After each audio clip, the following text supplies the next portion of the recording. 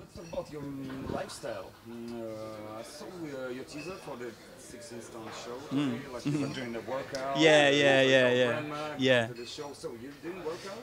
We have I mean Rob is borderline Buddhist, and you know, the yin and the yang is really how I would sum up the DOT. You know, this man is yin and I am yang. You know, so I'm like, yeah, I was like smoking like a chimney yesterday doing this video, and then at the end of the day I was so wired I just drank myself to bed.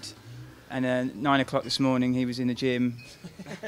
So you're good and you're bad. Yeah. He's an angel, you're an evil. Yeah.